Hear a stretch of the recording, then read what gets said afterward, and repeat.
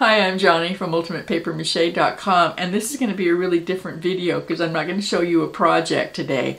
But I did get some great inspiration yesterday when I actually took a field trip. I went outside, did something really fun, something I really need to do more often, and I got great inspiration for projects that I hope to be doing really soon. I got to meet some amazing animals yesterday, some amazing people. My daughter Jessie came with me.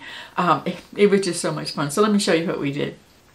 We spent most of the day up at the Blue Dasher farm up just north of Estelin in South Dakota. I went up there to buy some of their raw honey, and Jessie went up there to paint. Now, I probably should mention that we did get permission to go. Blue Dasher Farm is not just a working farm, it's actually a laboratory where they're doing some really important work, learning about regenerative agriculture. It's something that I really believe in and something that they're obviously very committed to. If you do happen to be in the area and you would like to see it, make sure that you do write to them first and get permission. Christina, the communications director, she's also the co-manager of the farm.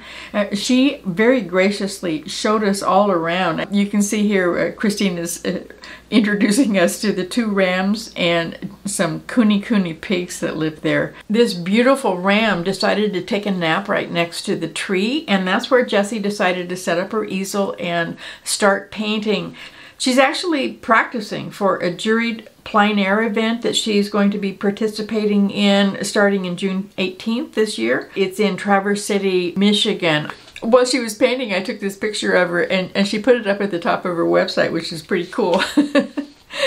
I'll put a link to her website down below too so that you can see what she's up to. Now remember, I actually went there to get my honey because this is really good honey. It's raw. It just tastes different from the honey that you get in the grocery store, and I wanted to find out why.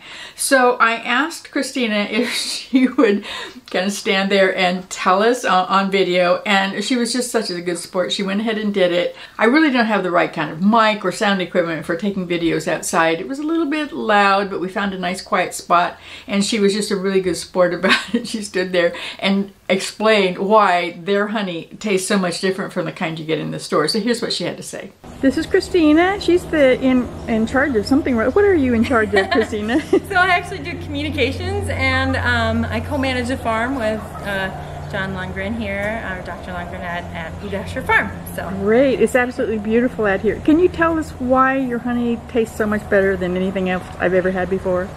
Well, first, thank you. I think it's very delicious honey. I think there's a couple of reasons. A part of it is it's raw honey. Basically heated just to go through the filters to get the major, parts and anything out of it, and then keep it otherwise raw, so we don't like pasteurize the honey. And so that's one big part of it. It keeps a lot of those really good things in it for you. And then another part is because we have this really beautiful, diverse native prairie that the bees forage on, and we don't feed our bees sugar, or we don't feed them anything besides their own honey back, and all this beautiful, diverse habitat of this farm, and these, like our chickens, that add to it as well. It's okay if people order from you?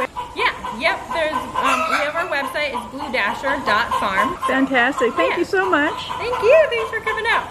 Now I went back and checked up on Jessie. The ram was still being a really good model. He stayed by his tree for a long time so that she could paint him. He even stayed there when Mr. Piggy decided to use him for a mattress. I left her to her painting, and I wandered around some more, taking photos of the lambs and the goat and the beautiful countryside. Just as Jessie started packing up to leave, I went and visited these beautiful ladies. Check these out. This alpaca is not shy, and she was talking to me. It has this softest, most beautiful little sound that she was making. I'm pretty sure that she thought I was holding something, good to eat in my hand. All she found was my silly camera, but she was very gracious about it. As you can tell, I'm kind of in love with that alpaca. I didn't realize before how gentle and curious, and what a beautiful face. Now, I do have an awful lot of work that I have to do around the house, but fingers crossed that alpaca is going to show up again as one of my sculptures. So if you're not subscribed already and you would like to see that sculpture when and if I am able to get it done. Be sure that you do subscribe and hit that little bell thingy so that YouTube will actually let you know when it comes out. Now I am going to put links down below so that you can see Jessie's website. That's at jessierashie.com, and the farm's website is at bluedasher.farm.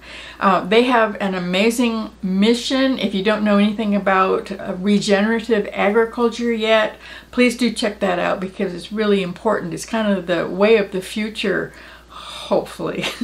So go look at both of those websites, and when you're done with that, be sure to come back and visit me at ultimatepapermache.com. I'll see you there.